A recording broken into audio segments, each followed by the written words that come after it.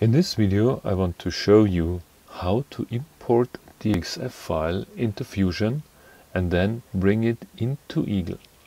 So here I've running Fusion, I've created a new folder and I have the DXF file already on my computer locally stored.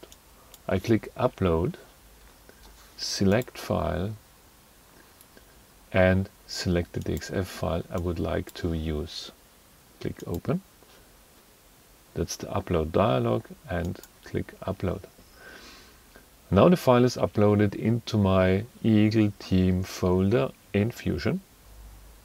It's completed already, so I say click Close and I have here version 1 of my file. I right click on it and click Open. The file is opened and displayed as a sketch in Fusion. You will see all the elements.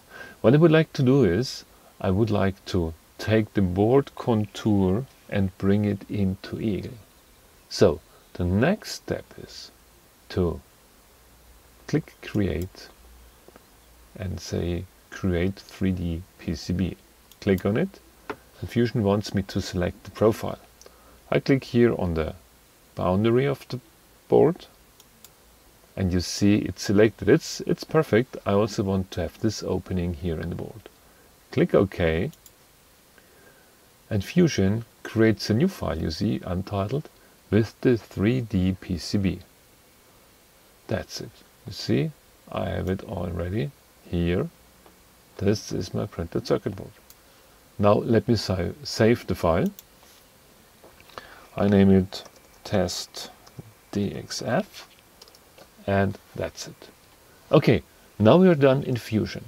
Next step is to start Eagle. Here we are. And I create now a brand new board. That's what I would like to do.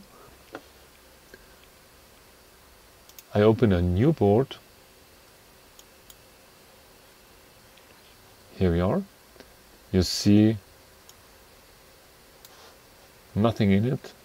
And now I want to bring in the contour into my design.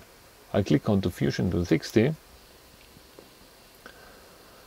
And now I want to link to an existing Fusion design.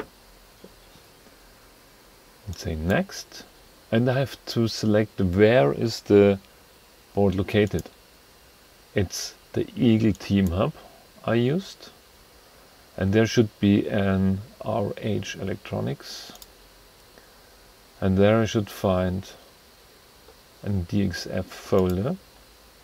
Going in there I have my DXF test 3D PCB. Click on it and OK. Okay, now we have to pull from Fusion.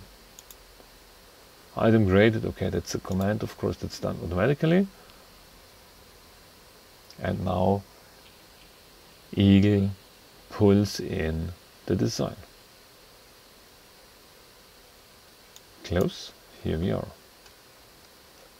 Now I brought my DXF file into Eagle as a board contour. Very simple, very easy. That's it. Thank you for watching.